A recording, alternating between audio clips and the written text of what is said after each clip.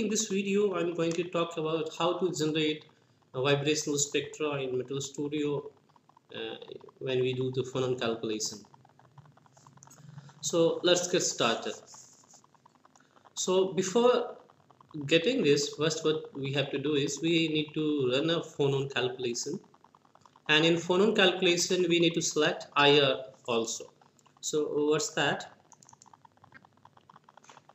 Suppose this is your structure on which you are working on. Excuse me. And you are performing a phonon calculation along with IR, okay? Then only you can get that IR spectra.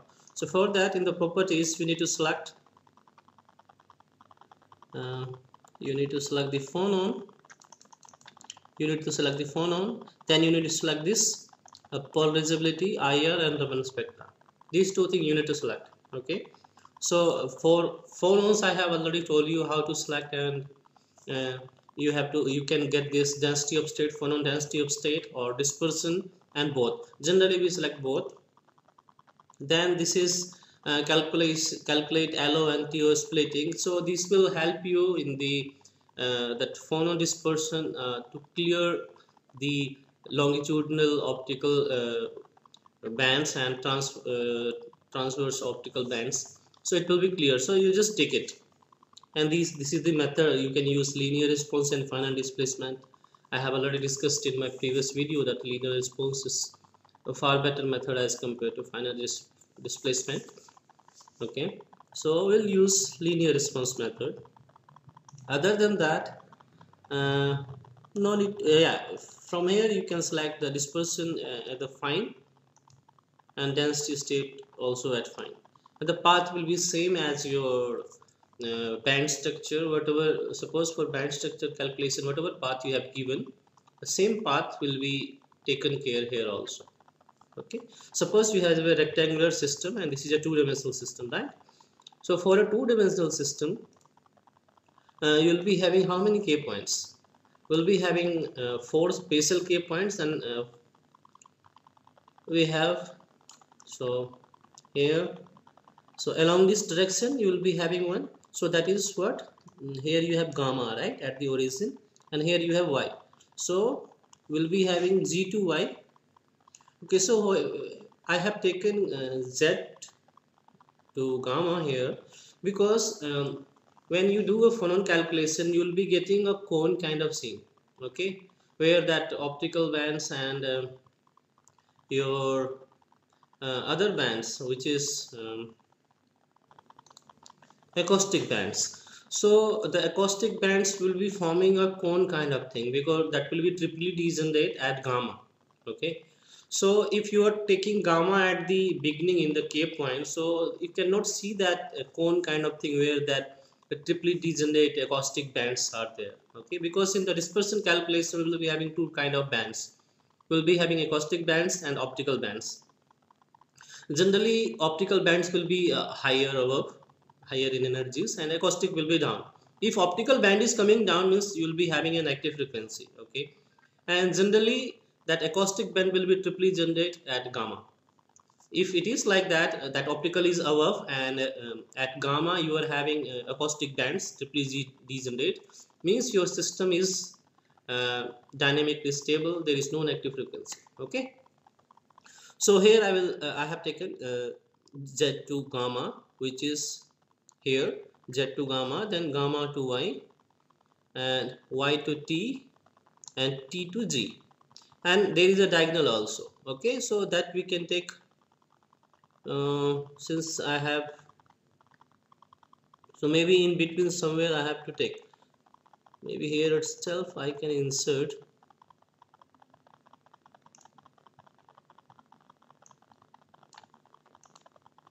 So here I can take from g to y, no, we have to take from gamma to t. So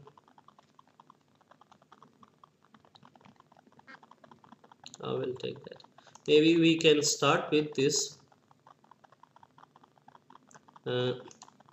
gamma to y,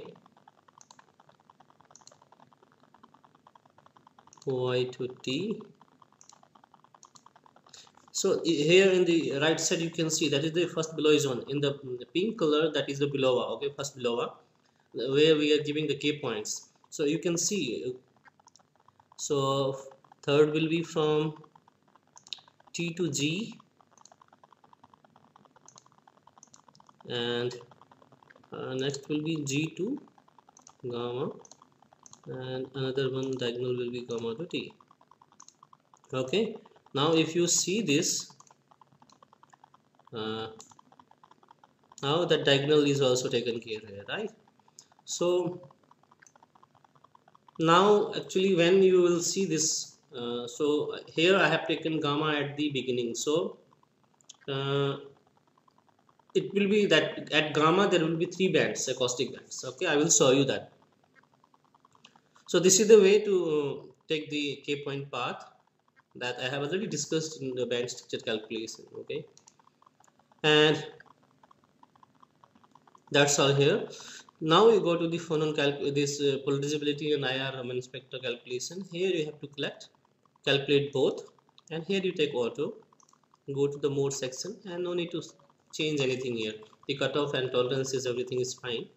Default whatever is there is kind of okay until you have some specific thing. This is okay. Now you can run the calculation. Okay, no problem. Once your calculation is over, you will get the output file, right? So I'll remove this tracking that below is on.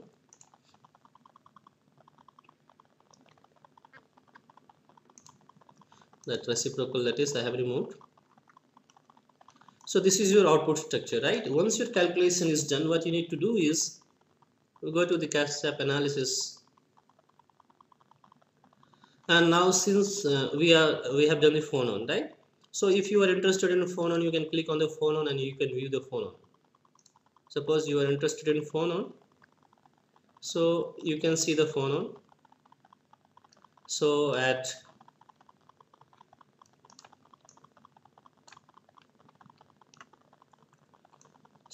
this is the triply degenerated gamma. This is the acoustic band, and above you are having the optical band. So this optical band is above, not below. If optical bands are coming below this acoustic band, means your system is having negative frequency. Since there is no optical band coming below, means your system is dynamically stable. Okay. Okay, now we are interested in the IR spectra actually. So for that you have to search for IR spectrum. Okay, you just click on the IR spectrum and you click on the import, and make sure that a electric field CASTEP file is selected here. Okay, click on import.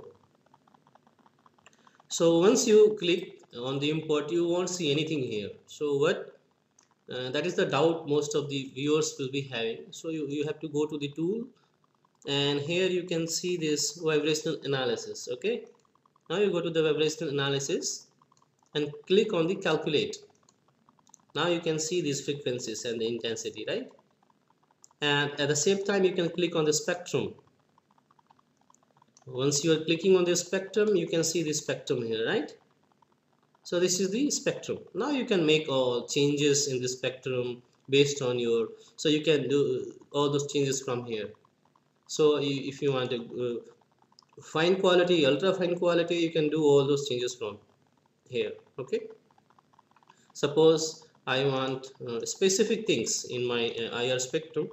What I can do is I will go for ultra fine, and so smoothen spectra, and you can give the maximum amplitude and the number of steps in between, and all those things you can do from here. Then you can generate, and you can get this spectrum. Okay, so this is the spectrum. If suppose you want to remove certain things from here, you can click here and you can remove. You want to remove the intensities, you can remove. Now you will have this spectrum. Now suppose you want to plot this spectrum. If you want to copy this and you want to put in your manuscript, you can do one thing: right click, copy, And suppose you have any PowerPoint, there you paste as a picture, then you can get this. I'll show you.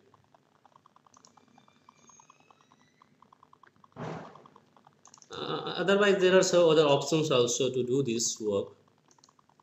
So if you are doing as a this text, what will happen? You see, you will get the data, the intensity and the frequency data. Okay, since it is huge, it is taking more time because it will be big in number.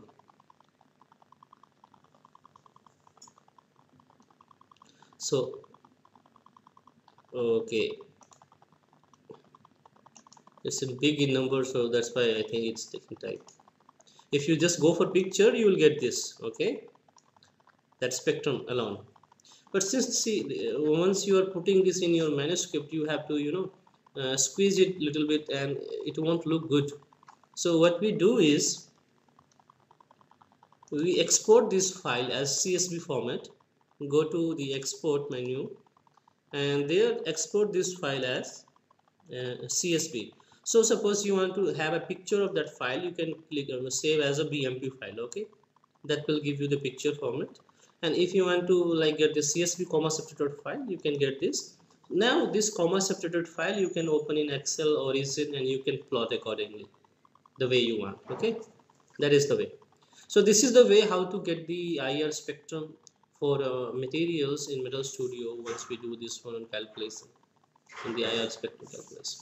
Okay, if you have any doubt pertaining to this video, you can put in the comment section. I will try to answer all those questions whatever is there, and I will put the video related to phonon calculation in the description below. Thank you for watching the video.